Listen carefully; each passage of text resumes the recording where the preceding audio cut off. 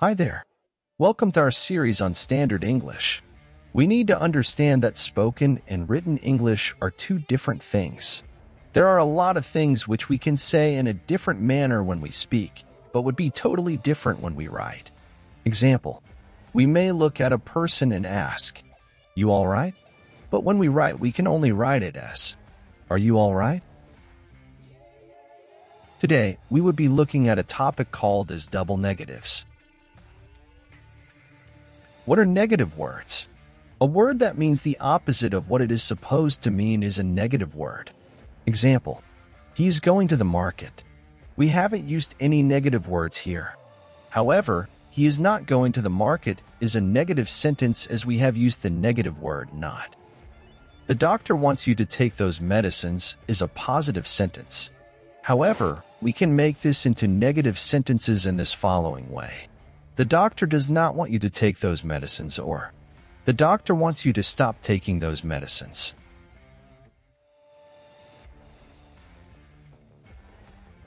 We can broadly classify negative words into three. 1. The words which mean no. These words are none, no, neither, nowhere, nobody, nothing, not, no one, nor, etc. Example, nobody wants to write the test today. Can neither confirm nor deny the facts. 2. The words which indicate limits.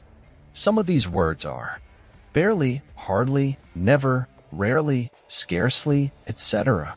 Example, he can barely eat as he is unwell. Rob was never a part of the team. 3. The words which are contractions of words. Example, can't, couldn't, didn't, doesn't, isn't, wasn't, won't, aren't, weren't, etc. Some examples are, they weren't allowed to play today as they were ill. Martha can't sing as she has a cold.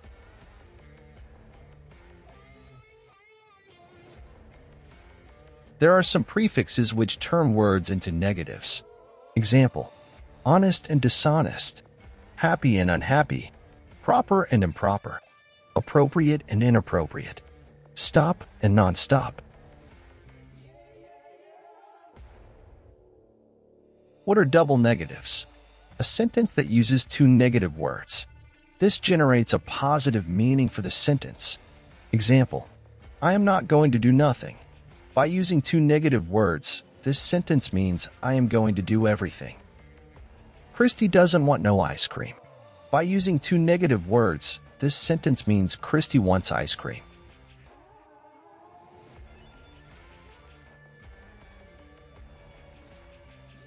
How can we stop making such errors?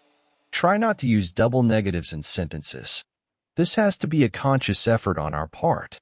If we see a double negative sentence, we correct them. How do we do that? By modifying the sentence a bit.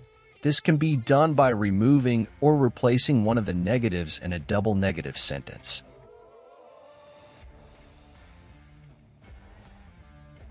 Here are some examples.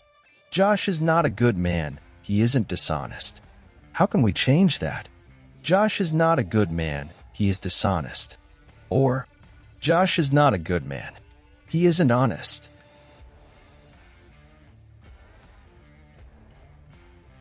He isn't going nowhere. We can correct in the following manner. He isn't going anywhere. Or, he's going nowhere.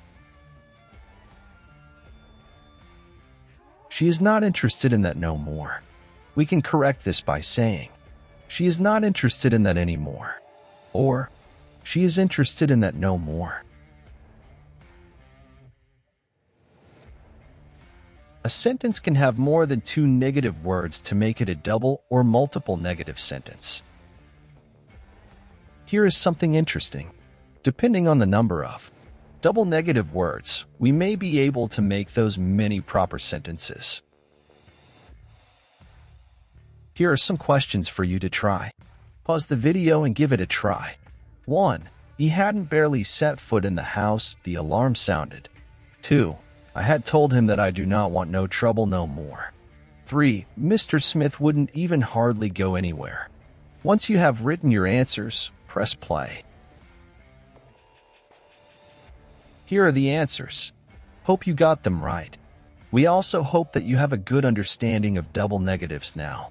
For more support on your grammar, please head to our grammar playlist linked towards the end of the video. We would greatly appreciate if you could encourage us with your comments and subscribe to us. Please share our channel with your friends and family. We will be back soon with another video to help you.